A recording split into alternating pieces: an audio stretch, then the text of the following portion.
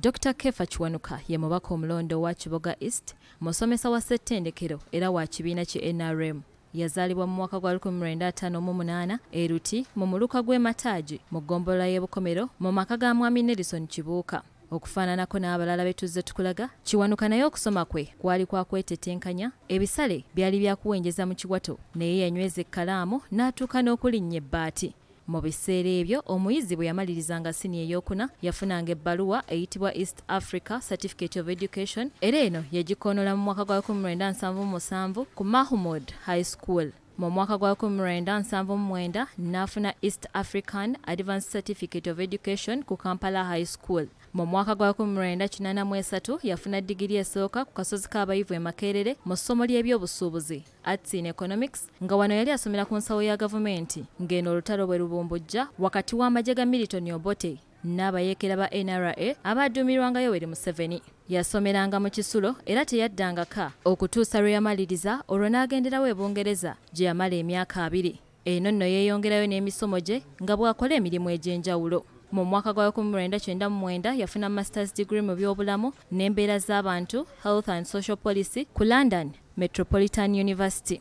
Ono yeeyongerayo mu mwaka gwa 2002 n'afuna Masters mu nzirukanya y'emirimu oba Business Administration ku South Bank University. Mu mwaka gwa 2011 yafuna degree ey'okusatu oba PhD mu nzirukanya y'emirimu oba Business Administration ku Kingston University, UK, nga kino kyekyali ekirooto kye.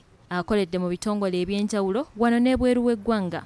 Mu mwaka gwa 1983 paka 1986 yali Deputy District Commissioner ku District ya Masaka. Mu mwaka gwa 1986 paka 1989 yali Senior Administrative Assistant ku Center for Continuing Education e Makerere University.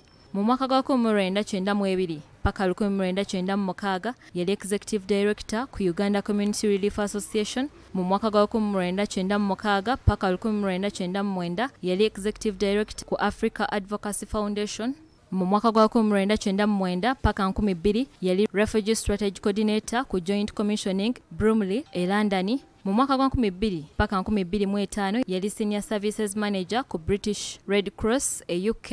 Mu mwaka gwa 2005 paka 2011 yali Chief Executive Officer e UK. Mu mwaka gwa 2011 paka 2013 yali Executive Director ku One World Foundation Africa e UK. Okuva mu mwaka gwa 2013 paka 2015 yali musomesa ku ttendekero ly'ebyemirimu erya Uganda Management Institute era eno gye yava n'ayingira ebyobufuzi. Okuva mu mwaka gwa 2016 paka kati mubaka wa Parliament nga kino kye kisanja kye ekyokubiri.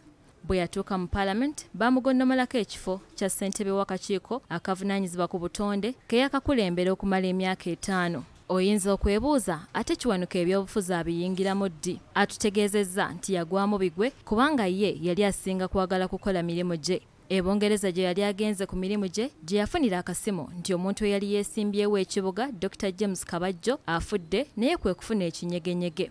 Akati nenfuna group, I recruited a group of Generally knows that agenda kubeera group of consultants. Bagende ku ground bankolere research okumbulira singa mba nesimbyewo binaaba bitya. Unfortunately bo tebakola research, bali tebagenze kola research. Gye bagendanga nga bakampaininga bukampaininzi nti Keefa jja biki entandika okufuna amasimu mayitirivu. Keefa jangu tusanyuse nnyo tuwulidde ojja. Yazambalira ku mugongo mu mwaka gwa 2010 n'akomawo yeesimbewo wabula olw'okuba yali tamanyiddwa abalonzi tebaamukombya ku kalulu. Okulonda kwali suppose kubeera mu magombolola 9 naye nali nkolako mu magombolola 4: Bukomero, Muwanga, Dwaniro and Rwamata. So you can imagine Ozereti ebitundu ebimu tebakumanyi newankubadde ng'obadde oli w'amaanyi nnyo mu magombola gano amalala. So I lost it mu 2010. Yatandikirawo okusimba amakanda era mu mwaka gwa 2016 yakomawo okuvuganya ku luno abalonzi ne bamuwa akalulu. Omuyaga gwa NUP ogwakunta Dr. Keefa Kiwanuka agamba tegwamuyuuya kubanga yali akuyeza abantu era nga bamutegedde wadde nga munne Ruth Nankabirwa gwamuleka ttale. Aban NRM bannonda nga flaga bearer waabwe then abamanvuuli ne bagamba wadde Keefa ayambala saati eya yellow wadde ayina masiki ya NRM musajja tutalina mutawaana akola atukoledde. Ono agamba nti abantu b'ekibuga tebejjusa olw'ebyo byabakoledde n'amazima gayolesezza mu kisanja ky'ekisoose. Nina ebibiina kati birigendanga mu 9 ebiri mu kutereka bye muyita pewosa. Abantu abasoba kumpi tugenda mitwalo ng'ena abantu abali mu kutereka. Then nina nabagulira ambulance.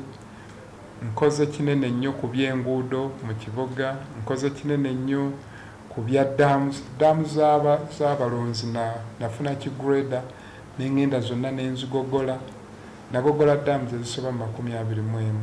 So I think I have made a contribution. Nja kutambulira wamu nammwe mu ssanyu ne mu nnaku, nja kubeera mutetenkanya. Obusobozi bulijjo tebubeerawo, naye bw'obeera n'okwagala n'okulumirirwa n'okwewaayo tewayinza kubula wongeri gy'omalawo obuzibu obwo bubaddewo. Lindirira ku Lwokubiri olujja nga tukutuusaako omubaka wo omulala.